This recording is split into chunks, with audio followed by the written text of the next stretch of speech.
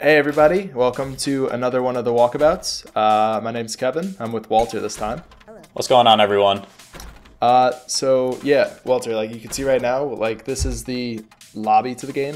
When you first play the game, it starts you off in a tutorial rather than just like drop you into the lobby. Right. Now this is a roguelike game as well, right? Yeah, no, this is a roguelike game. It has like a couple of sides to it, so you're able to pick up these things like diamonds in the game, and then you bring those to the overworld, and you can upgrade your character, get some more health, get like permanent upgrades. And then like you could see the shop over there. It had some items in it that you pick up with the gold and everything, and get that. Okay, so the diamonds will serve as more so like a lifetime investment, like exactly. Isaac almost with the donation machine, I guess. So like better items, like you don't start off with 5 hearts. I think you start off with like 3. Okay. So it just lets you have a little bit of an easier time because some of the later levels get kind of hairy. Gotcha. Okay, so what separates this from, I guess, the whole slew of other roguelikes we got going on this day and age? The rhythm. It's honestly the rhythm right now, dude. Like okay, so you're playing entirely at the yeah, you're at the mercy of the beat right now. Gotcha. And you move around with the arrow keys, and then actually everything's arrow keys. So, like if you see with the bomb in the top left there, it has the down and left together places a bomb. Right. So like, it kind of, I like the control scheme, but also at the same time it's a little bit tough to get used to, just because like some stuff doesn't really feel natural. Like some stuff you have to press like right and left or up and down at the same time, and you have like different items, and like you'll screw up probably because it's just hard as hell. I feel like with a game like this, controls could be a bit clunky as well, but yeah, but that's also because the game was originally built apparently for play with a dance pad. Huh. Okay. Yeah, so like later in the video, there's a little segment of it shows off the dance pad mode, which it just has it's a little bit lighter and a little bit easier as far as like enemies and craziness goes. Right. But like, you could play this game with a dance pad. Huh. That sounds, I would want to try that, I think. I know, definitely. I want to try to like put in the money or something. They have a whole shop for it on their website. Which website link will be in the description, so will the store page and everything else relevant to this video. Alright, so you got, you just picked up a few items I saw. So I guess those are just like your temporary upgrades for your playthrough that'll help you through? Yeah, so like you pick up, like, you can get sword, you can get, I have on my head right now I think it's like the Spelunker's cap or something like that. It lets you, normally when you break stone, like dirt and whatever, you don't jump the next stage. So like it just lets you have a little bit of an easier motion. Cool. There's a couple different item slots. There's like rings, you can get body armor, boots, and like everything serves its own purpose. And then there's different classes to the actual like weapons and armor. So like there's diamond, there's what you can call obsidian and stuff like that. And like they all have just different attributes to them. Right. Okay, so I've been pretty confused when I'm watching this, but how exactly does the combat work in this game? So every enemy dances. Okay. Every single enemy has different kind of dance behavior. That was a mini boss that I just versed. Gotcha. Like you see that orange guy, he was going around in a circle kinda. Some guys only go up and down. Okay, so it's all pattern based, and then it's you just all follow pattern with based. the rhythm. Yeah, exactly. That's where the difficulty comes in, just because like you have so many different enemies with so many different patterns that it's just like, what the heck's going on? So at that point, it just kind of becomes more decision based on who you should like tactically eliminate first, I guess. Yeah, but you only have that fraction of beat, because if you miss the beat, they move. Oh, really? Okay. Interesting. It's really interesting, actually. And then my other question is, how does this coin multiplier at the bottom work? The coin multiplier is just if you keep doing well, like if you don't miss a beat and you keep moving, or if you don't do something like wrong, like if I was to try to break those gold walls with my shovel, it wouldn't work, and then you would lose your multiplier. Okay. And then you get the multiplier back just by attacking enemies, or in one of the stages you can attack like mushrooms and they give it to you. Okay.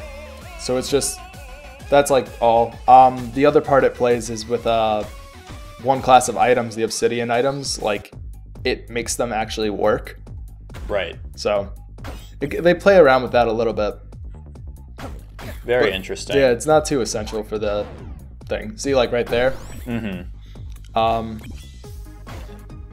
Whatchamacallit. So the music in this game was written by a guy named Danny Baranowski. Gotcha. And the whole soundtrack's actually also available. Cool. Yeah. No, definitely, yeah. I was going to say the soundtrack sounds fantastic right now. It's very fitting for the game. Okay. Now, is the soundtrack going to be default for every time I go to floor 1, is it going to play the same thing? Unless you change it, yeah. But Okay. they do include the feature where you're able to have your own music. Wow. So like, this game definitely has a little bit of a, like, you have to get used to it. So like level 1 now is not difficult, but like when you first start playing the game, the controls are definitely not something you're used to. I'm guessing this is a mini boss you're fighting right now. Yeah, this is a mini boss again too. Cool. But what was I saying? Oh well. Yeah, you get over it. Yeah, so if you see in the bottom right there, kinda, there's the cracked rock. Right. They have little teleporting pads and things like that, or like other stages to the game. Okay. So it also does that kind of similar Isaac thing of like advantages and like you only have so many resources. Like I had one bomb, and Right. you either have the choice of going to the shop or going into something that you don't even know. Okay, so it's kind of deciding like how to use your keys almost. So it has a little bit of a risk base too. Neat. Yeah. Very neat. I like the idea of custom songs as well. That could really open up a lot of interesting possibilities, especially if they make the rhythm correct in this game. Yeah, they do a beat recognizer actually on it. Okay. But I tried it with kind of terrible songs because I wanted to see how good it was. And like, if you use a song that goes at like, I don't know, like a really, really, really classic, slow kind of ballad, Right. it doesn't work. Okay. Oh my gosh, this looks intense. Yeah, no, this is a boss stage right now. Okay. So there's 3 different bosses and they all have different themes. This is like Chess-like. chess base guy. And they all have like, you can't attack the boss right away. You have to kind of clear the stage and then attack the boss. Interesting. Yeah. This is what I was talking about with the mushroom stage. Gotcha. So like there's right now they have 4 levels, each which have 4 stages. So 3 whatchamacallit, 3 like just general exploration types, and then you have 1 that's the boss. Gotcha. And all right. Yeah, I mean, to me, it seems like they definitely incorporated some sort of like skill or like skill ceiling for this, because it's not like, I don't know, a game like say 1001 Spikes or something where it's just designed to kill you or anything like that. Yeah, no, they're like their tagline was, the game is difficult and requires practice, but it's not built to be unfair. Right. They were really just intending on it just to be like, if you get into the rhythm and you get used to it, it just feels really good and it works really well. It definitely looks really great, especially just from a gameplay perspective. I can see myself picking this up. Yeah, no, definitely. It's rewarding. Sometimes like you'll hit the combos and like kill a bunch of enemies right with the rhythm and the beat and the song, and it just is like, ooh, you're taking big damage there. And if you mess up, you take massive damage. Okay, so it is like a classic roguelike where it's kind of unforgiving in that sense. Yeah, no, entirely. Unless you have like a really good position, then you just get destroyed. Okay, so that shop right up there, you paid diamonds and then that permanently unlocked an item for you? Yeah, that unlocked like some type of flail or something. Cool.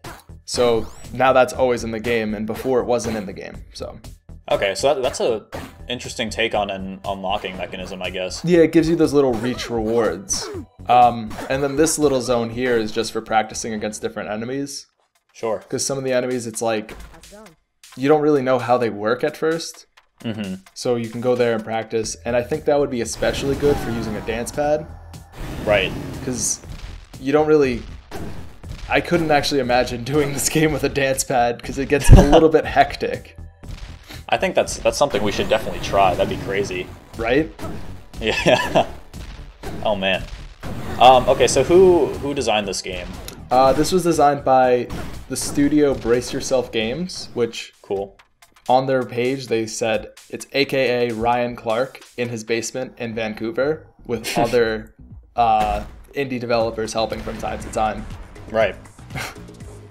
I don't know what else he's done, but I by all means would recommend whatever he does because this is a hell of a good time of a game.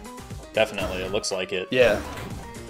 It's just got such cool level design, nice music to go with it. Mm-hmm. I really very much enjoy the idea of kind of like paying to unlock upgrades in this game that are permanent. Yeah, no, it's like a reach reward. Yeah, it's something I really liked that they added in Isaac Rebirth as well in the form of the donation machine. That was just like a really good addition to the game. Mm-hmm. Kind of like use like what you have because you know you're gonna, if you die or like you have to start over with, there's something to work towards. Mm-hmm. Yeah, no, it just gives you something else. So this here is the dance mode. So you start off with like a better sword than the dagger. Mm-hmm. And it just has a little bit less enemies, you'll notice, and everything else. And then this is like what I was saying with the teleporting pads, where they take you to different things. Huh, that's pretty neat. Yeah. It's gotta look almost like a Hammerwatch almost too. Yeah. Kind of like that. The guy designed it to kind of be in the same spirit as Spelunky. Huh, like original Spelunky. Yeah, that's yeah. Neat. So I'm a big fan of that game, so I know. I'm definitely gonna be picking this game up probably. How much can I get this for? It is $15.99 right now on Steam.